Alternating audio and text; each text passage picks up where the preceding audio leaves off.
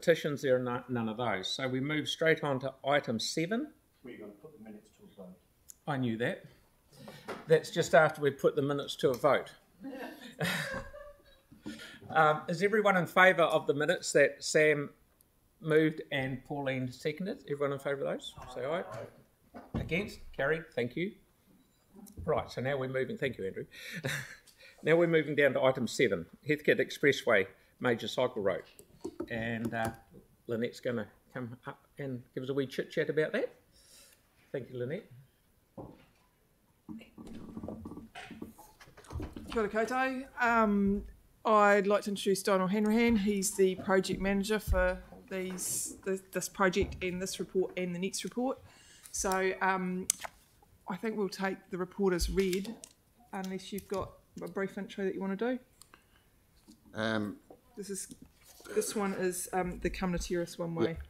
Yeah, so look, we went out to consult on Cumnor Terrace whether to keep it as two-way or make it one-way. The advantage of one-way was that it kept the footpath on the other side of the road. So recommendations are we keep it two-way. We're also looking to go out and consult on making it 40k in the area. Has significant safety improvements if we make it 40k, and there was quite a bit of support from the public when we were consulting on it.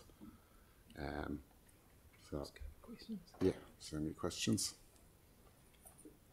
Pauline? Thank you. I'm not sure if it's in the report, I might have missed it, but why would we not want to go to 30k?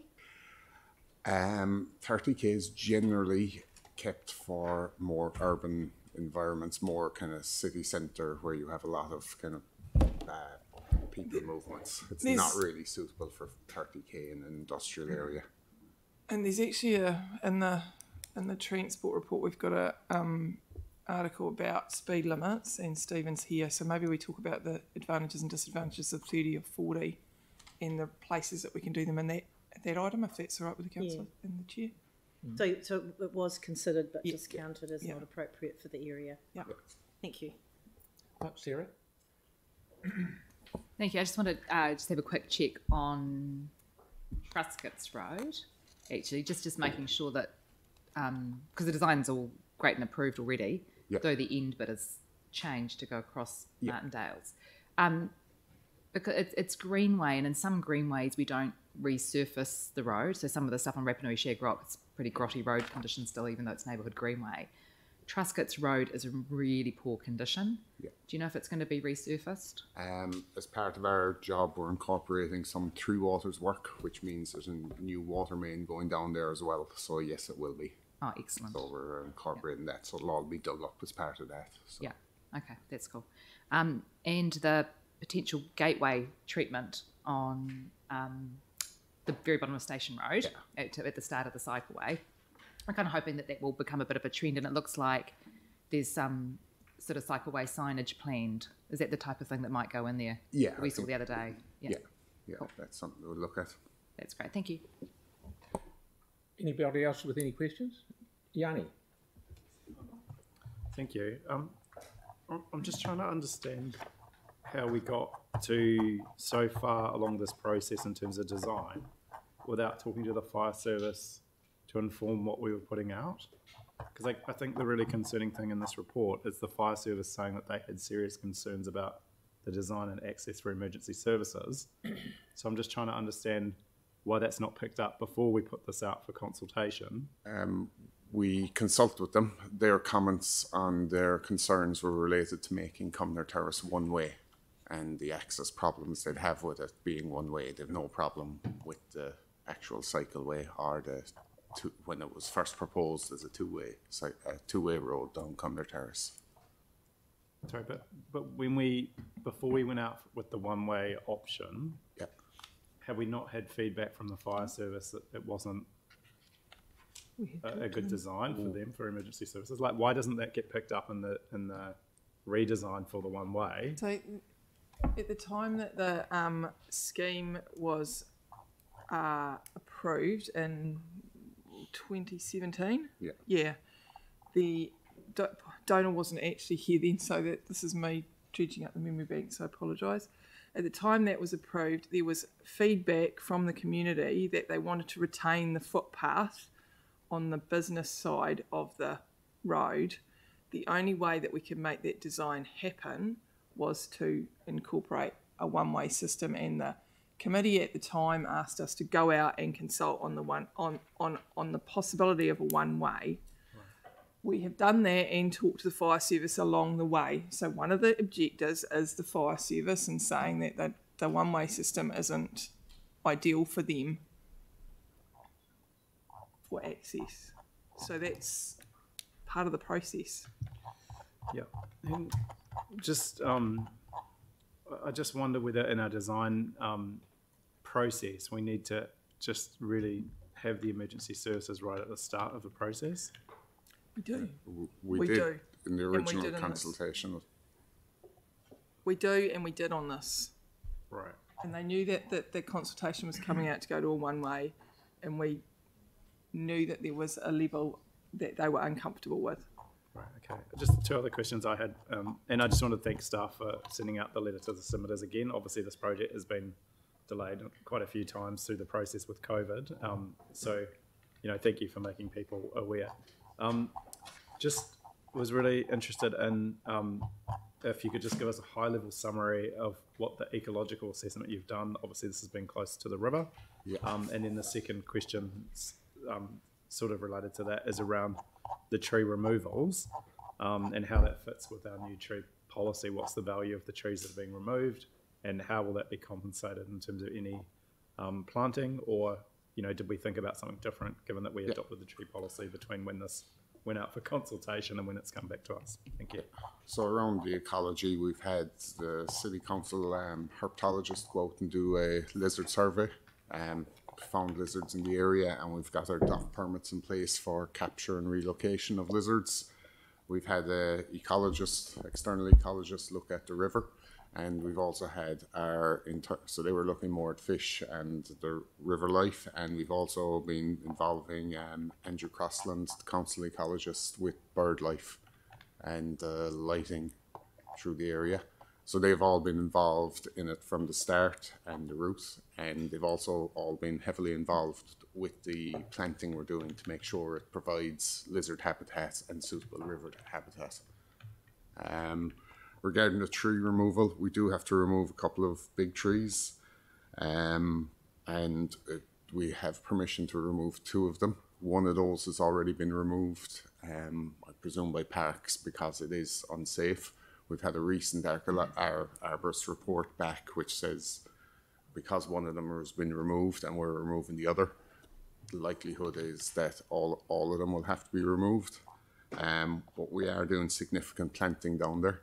Along the river, we're doing some significant planting down, infill planting on the area where we were looking to potentially put it one way. So that's about 600 metres of significant planting down there.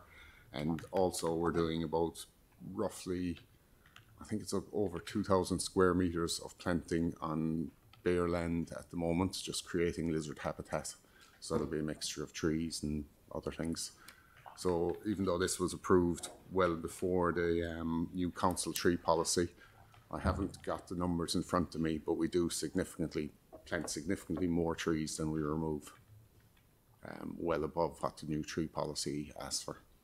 Right, but it'll take quite a few years to offset the carbon loss from these mature trees.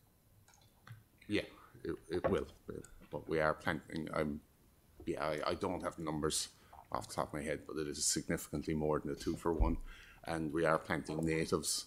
Those trees aren't natives, and we're also planting lizard habitat and lizard friendly trees, plants.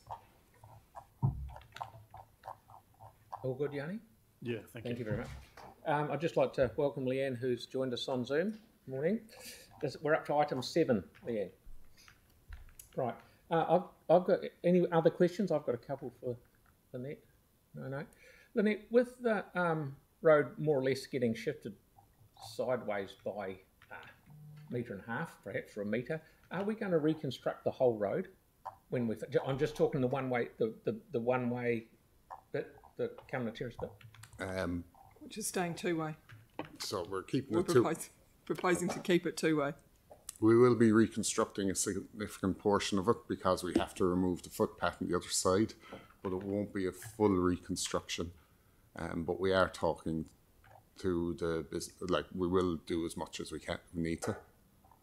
Yeah, okay. And are we thinking of, because the river does tend to flood that a little bit when it's extremely high tide, if we did reconstruct the road, because we're practically doing both sides of it, and a bit of the middle it'll be a bit knackered, should we look at raising maybe the two curbs up or something 100 mil and redoing the road, because then it won't be impacted by flooding so much in the future while we've got the opportunity? Yeah, we wouldn't get consent. We're not planning on doing that now. We wouldn't get consent for raising the road because you just push the flooding issues into other areas and potentially private property. Okay, no, thank you. Thank you very much. What else we got?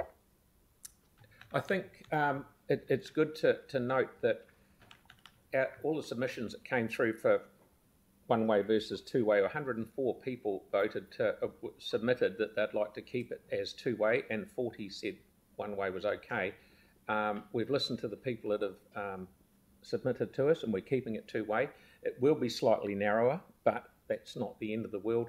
And the trucks, or there is a lot of trucks down there because it's a very busy area, but it's important that people can get both ways. And I read the report that especially resource recycling need to have trucks arriving at their weighbridge pointing in the right direction, otherwise it's actually a bloody nightmare.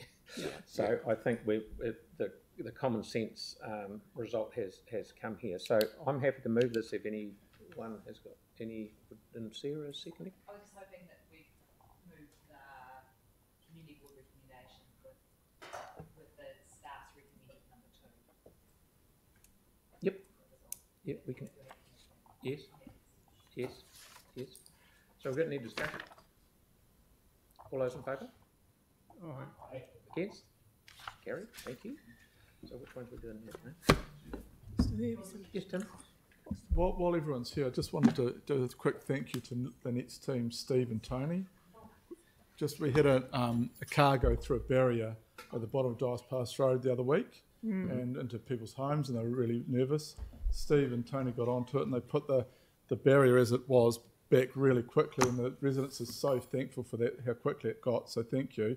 And they are working on an engineering solution to strengthen it. So on behalf of the community board, I just thought to thank the team while we're live streaming, and so cheers.